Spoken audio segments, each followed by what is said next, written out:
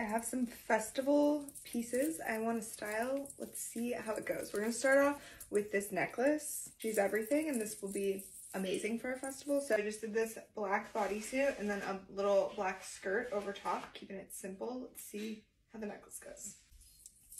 I feel like this is kind of goddess, little bohemian themed festival outfit. It's like a bra necklace. I think I should put my hair up. Okay, this is honestly so cool. I'm gonna put on black boots. Like, how fun.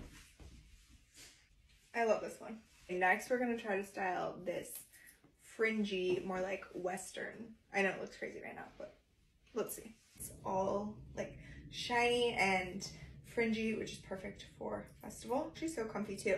I think I'm gonna take my hair down and try it with a hat and boots. Fun. Boots. Guys, so much texture and everything happening, which is perfect for festival and so fun like to dance around in. So I love this. Next I have this top. I have this top in silver as well and I love it, but I thought the purple would be great for festival, so let's see what we can do. Ooh, okay. She's fun. She's sparkly. I paired her with kind of just like color blocking pink and purple vibes.